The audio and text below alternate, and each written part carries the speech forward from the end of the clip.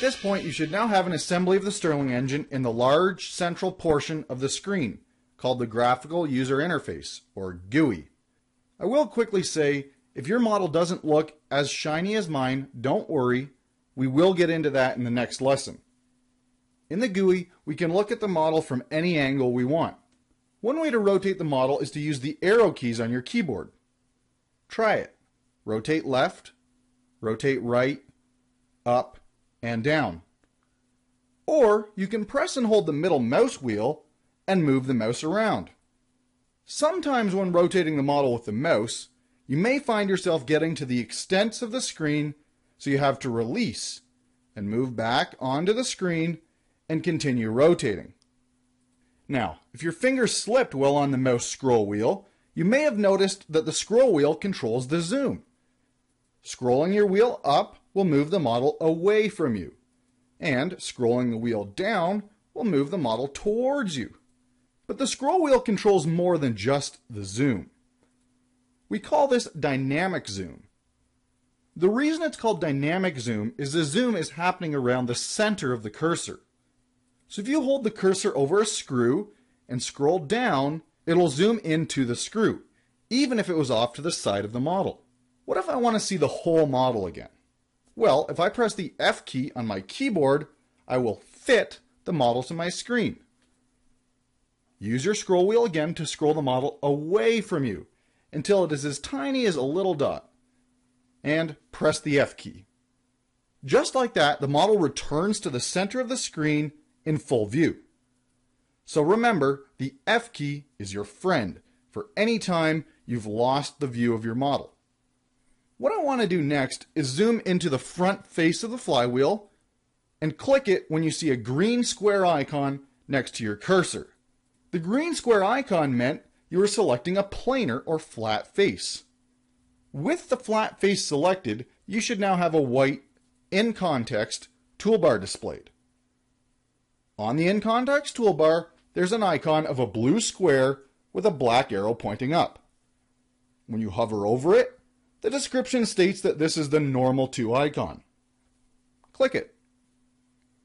You should now be looking normal to the face that you selected. Remember, this only works in the case of a flat or planar face. You should also notice that the normal to command fits the model to the screen at the same time. So it's a combination of the F key or fit, and we're looking at it normal to. Now let's rotate the part down using the arrows or the mouse, whatever you prefer, so that we're no longer looking directly at the model. This time we're going to use what's called the heads up toolbar in the top center of the graphics area. Click the icon of a cube with one blue face and two red arrows to expand the view orientation flyout. Here we also have a normal to icon, and when we hover over it, we can see that Control 8 is the shortcut for the normal to command. Now we've already used the normal to command, so instead let's try a standard view icon. How about the top view? We should now be looking directly at the top of the model. So not only can you dynamically rotate the model, you can also rotate the model to defined orientations, such as the front, top, or side. I want to show you another trick. At the beginning of our lesson, we rotated the model with the arrow keys. This time, I want you to hold down the Shift key on your keyboard and tap the up arrow. What did you notice? You should have noticed that by holding Shift, you forced the arrow keys to rotate the model 90 degrees for each time you tap the arrow. So if you ever want to go from a front view to a top view, just hold down Shift and press the down arrow. There are a few other ways we can access the view commands. Hitting the spacebar gives us access to an orientation window with standard views, as well as the ability to add our own standard views. So if there's an orientation you want to be able to return to later, you can add that orientation and come back to it anytime you want.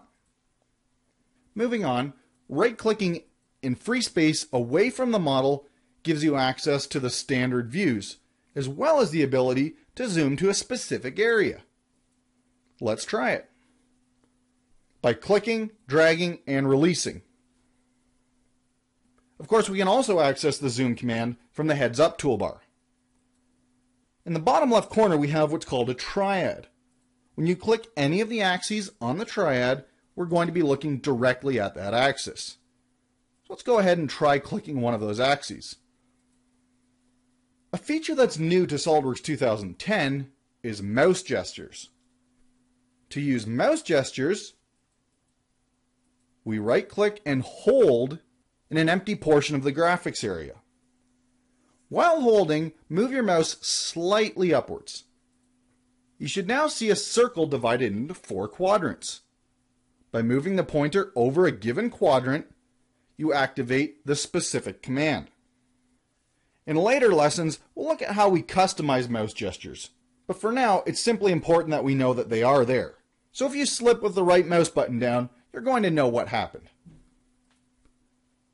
Additionally, 3D Connection does sell a 3D mouse that allows you to pan, zoom, and rotate all at once by holding onto a control knob with your hand that you don't use for your mouse.